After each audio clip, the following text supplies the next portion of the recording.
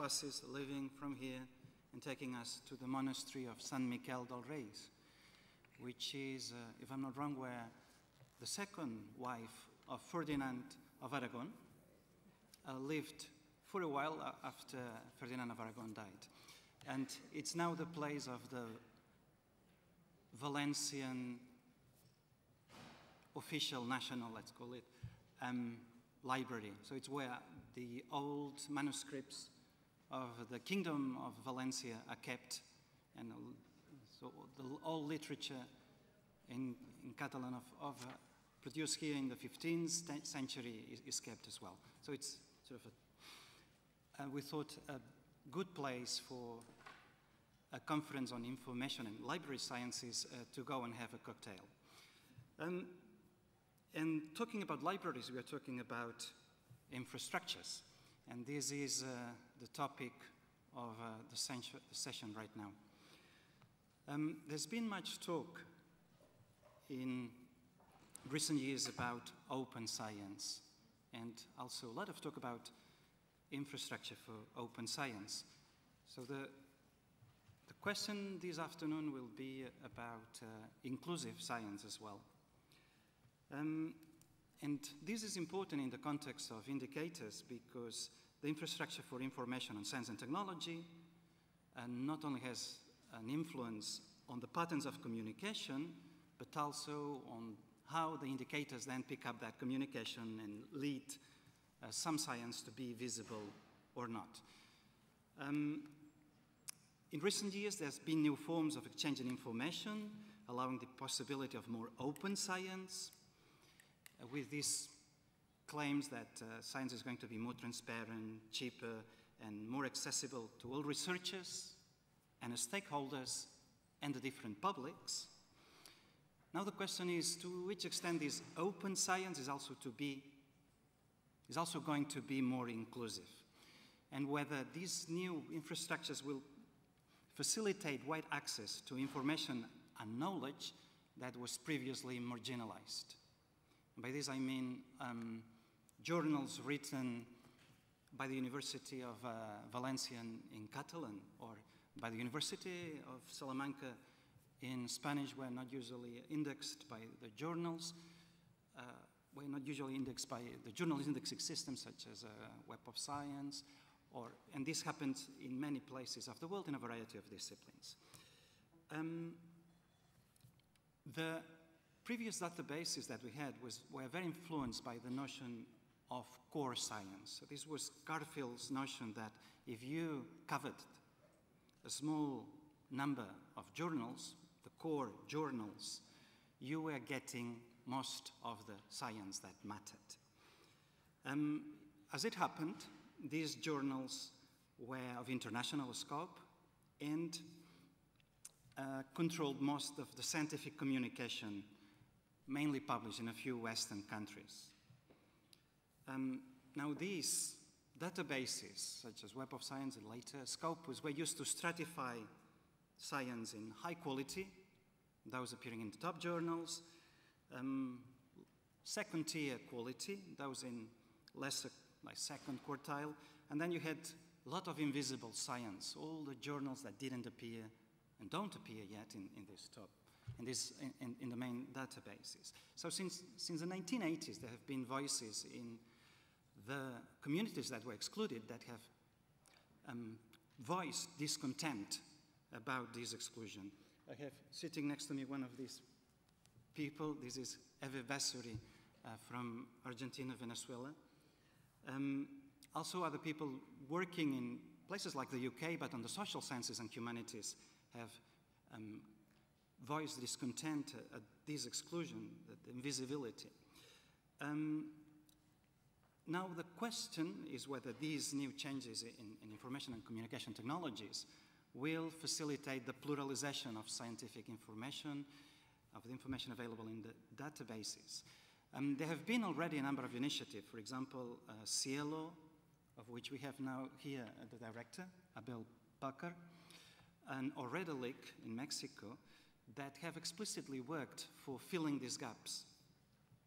And moreover, the advent of open access technologies have being able to make local journals accessible across the globe. However, accessibility is not the same as visibility. I would like to point, for example, at the paper last year by Vincent Larivière, which showed that this increased facility for information and communication technologies, rather than leading to a diversification of scientific publishers, has led to concentration, a steep concentration of journals in a few number of publishers. That was a striking finding, possibly a really important paper for our community, showing that even in disciplines such as the social sciences and humanities, the 5 top publishers had something like 60% of, or 70% of the total number of papers.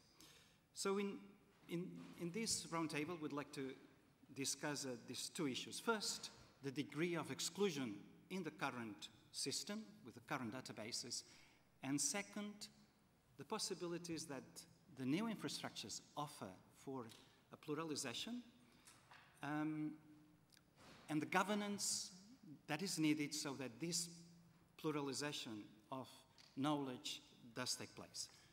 Let me introduce briefly the panel. Sitting next to me, we have Hebe Vessuri, which is an Italian name, I'm told. Hebe Vessuri, who is a social anthropologist from Argentina and Venezuela. She's currently the visiting fellow of the UNAM, the National Autonomous University of Mexico, an emeritus researcher of IVIC, which is the Venezuelan Institute of Scientific Research, and principal investigator of the Argentinian Research Council, CONICET. And as I mentioned before, Hebe has been one of the first people and has been working the last 30 years as one of her topics on the exclusion of Latin American journals. Sitting next to Hebe, we have Chris Keane, who is the head of Library and Scholarly Futures at JISC, the United Kingdom. JISC is the United Kingdom Higher Education, Further Education and Skill Sector not-for-profit organization, which deals for digital services and solutions. Chris was a manager at the University of Sussex until 2015 and then moved to JISC. Then we have here Valentin Bogorov, who is head of the Thomson-Reuters IP and science training team in Russia and other post-Soviet countries. Prior to joining Thomson-Reuters, Valentin had taught in Russia, the US, and did consultancy for organizations such as the World Bank. And we invited Thomson-Reuters to the table because in December, there was the launch of the Russian Citation Index. And we'd like to hear Thomson-Reuters organization in terms of a core set of journals and the different regional citation indexes. And then we have Éric Archambault, who is the president and founder of Science-Metrix, a bibliometrics and evaluation consultancy based in Montreal. Éric founded recently a company which is called One Science, which facilitates the search of open access articles. We hope to have more details from him. He has a doctorate from the University of Sussex, Spru. And last but not the least, we have Abel, who is the director of Scientific Electronic Library Online, which you might know as Scielo, which is funded by the Sao Paulo Research Foundation. He was the director of the Latin American and Caribbean Center on Health Sciences, BIREME, of the Pan-American Health Organization. So he's been working on setting up infrastructures in the case of health for information sciences. Having done the introductions, I'd like to start the discussion with Hebe about the notion of exclusion of Latin American journals, or journals of other regions of the world in general.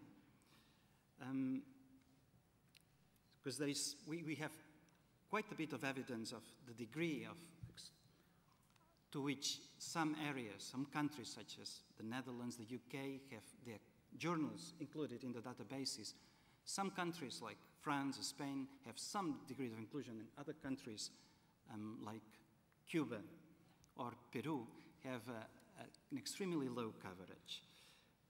To which extent do you see the potential for more comprehensive databases being developed?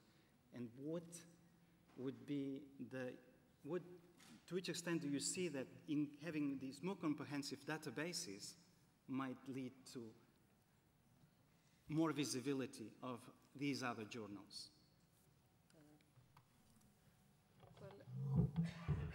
I was reading in a blog from the London School of Economics last week, a material that was produced by some people from here, from Valencia, on the visibility or invisibility of Latin American scientific production. And the authors were arguing that there was some mistakes or some absences in the way that databases were presented in the region, that were structured in the region, that worked against it in terms of making them more visible internationally. And well, they were talking about other details of infrastructure, which I think that they may very well be correct. But I would like to go a bit to the past in history, because today we are living the results of actions, of decisions, of processes that took place over a protracted effort of many people to modernize science in developing contexts, to implant modern science in many of these countries that supposedly didn't have science, and to institutionalize scientific disciplines, scientific institutions, and so on. That was something that in Latin America took place in earnest in the 1960s and 1970s, from the 1950s onwards. And it's interesting that there was already that problem of how can we become more visible. I remember that when I went I spent several years in Brazil, going from Venezuela, and I had to define a research project to present to the Sao Paulo Science Agency that they funded me. And my topic at that time was strategies to become more visible among scientists from Latin America in terms of their publication, precisely because invisibility was already a problem. But it's really would be interesting to realize very strongly that Latin American scientists, among other groups in the developing world, being so much aware, they were among the very first people, or the earliest group, that really joined the effort of open access with great enthusiasm. And even today, I think that the numbers, relatively speaking, of journals that are open access in the region are comparatively stronger than other regions. But that doesn't help the continuation of invisibility. So we must look at something else. It's not just open access or the possibility of having journals in open access that solves questions. And unfortunately, we had the convergence of two trends in history, two contingent trends, I think, but nevertheless they collisioned. It was this trend of the scientists to become visible, and since there was no money available for them to have the good journal, the big journal, then they said, well, let's go electronic. Now we have the chance. New technology, let's go with that. But on the other hand, the science councils that were organized and that they said, well, look, we have to adopt good management procedures, and we have to be really serious and rigorous and modern. They went for the gold standard of Thomson-Reuters, the size citation index of those days, and started to apply the criteria of publication in a very, very rigorous and narrow way. and it depended also on internal political, domestic political issues, if you wish, whether the physicists were in control, or the chemists, or the medical doctors, the different groups in the various Latin American countries. But anyway, they imposed or generalized a way of assessing research, of evaluating research that went in one direction, and we had the digital revolution and the scientists trying to go initially in another direction. But since the funding money from the Science Council put the rules of the game, then we know that people are very clever, and scientists are very clever. They are as clever as any other citizen in their own country, so they learn the rules, the new rules of the game, and so they started to play that game. And that means then invisibility for many other things, not just for people, but for topics. And I think that that is the most serious thing that we have to take into account, whether the non-visible journals and the lagging behind journals, and those journals without papers almost, no, that sometimes we have, although there are journals that are quite successful in their own countries or in the regions and are not in the big databases. What are we missing? Are we really missing something important? Are we not missing it? One solution that has been given to the problem is simply that what is not in the mainstream journals doesn't have any importance. But we would argue differently for our countries. And we think that for science in general and for on the planet in general, and is it being obvious today when even the Biodiversity Convention includes information that is not being published in mainstream journals, or is not being published in journals, but you have some kind of witness, written witness, or some knowledge that is available, and you have to use it because it's important knowledge for science. So today we have the technological apparatus in order to make this possible. Shouldn't we be using then this thing in order to have really inclusive science, open and inclusive and collaborative science? No? Perhaps Éric Archambault, who has been doing research in the last years on open access, and I assume also using statistics, could tell us about the degree of which he thinks that there is invisibility or not, and lack of possibility for pluralizing access. Thank you, Ismael. Listening to what I just heard, I think I might repeat a bit the same topic. Perhaps just going back in time with some historical precision, and perhaps dreaming a little bit about the future.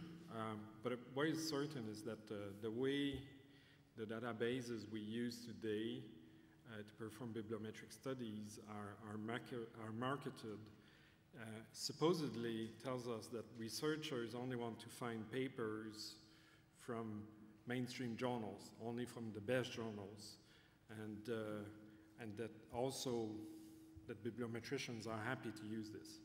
Well, I've been doing bibliometrics for 25 years now, a bit more than that actually, and I've been really frustrated for the last 15, and increasingly frustrated. I don't think our tools are neutral, and the big problem actually is that we don't know the extent to which they are good or not, because they're very difficult to characterize. Because to know if you're good or not, you have to know what you're missing, and at the moment it's difficult to know what we're missing.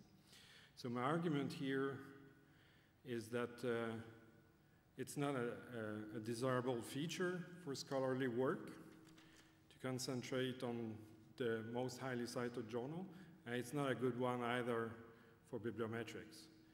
My argument, and also this is what we're doing at One Science, I think everything that is a peer-reviewed journal, a scholarly journal, peer review being an umbrella here for whatever is a quality assess journal, because in the humanities it's a different process.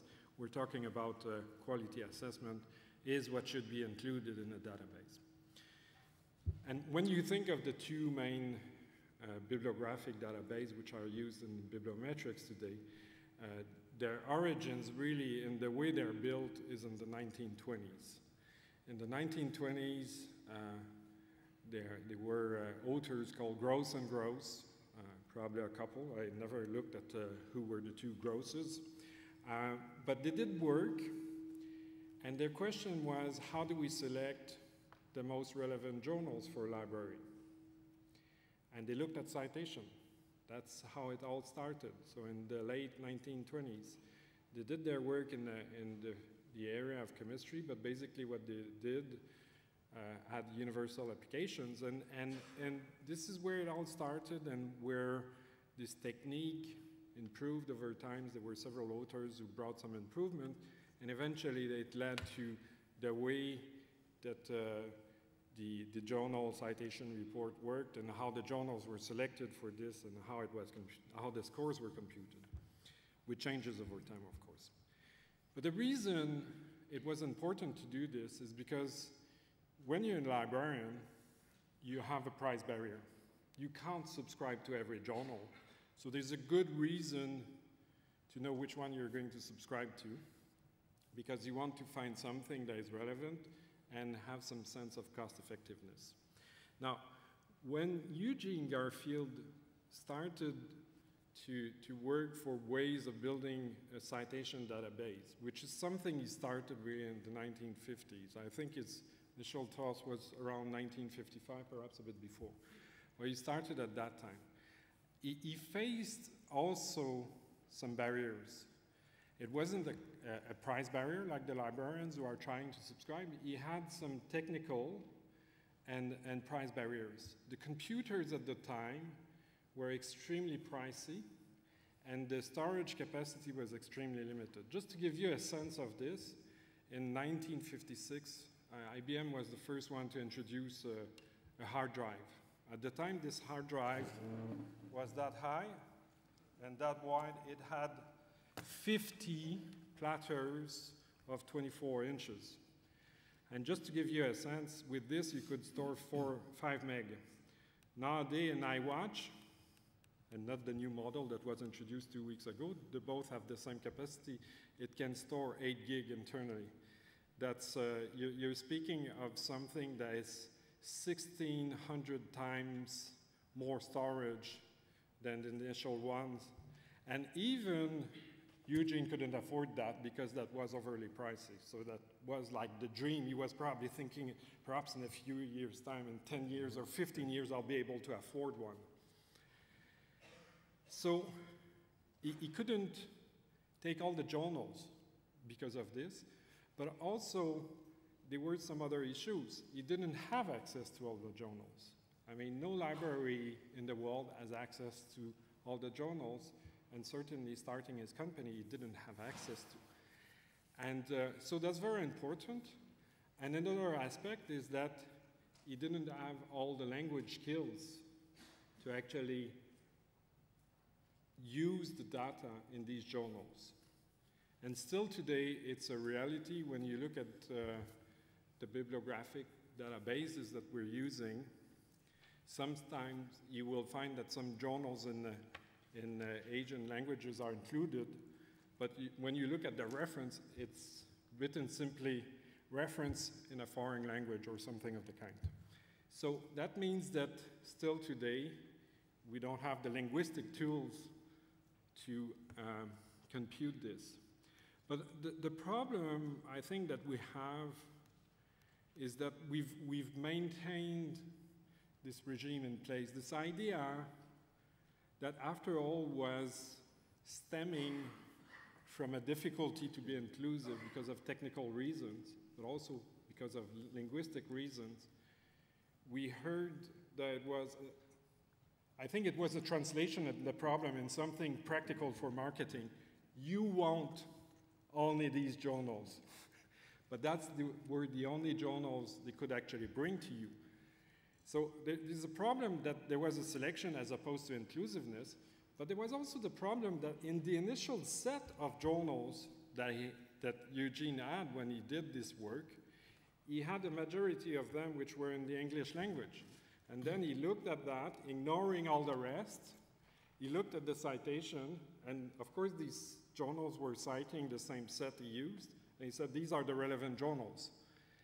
Had he done that in a Japanese library or in a Russian library of the time, the set of journals that would have been called relevant would have been different. There shouldn't be a doubt about it. And these tools became very important in shaping the world of science. We can't underestimate how the journal citation report has shaped what we think of what is mainstream science.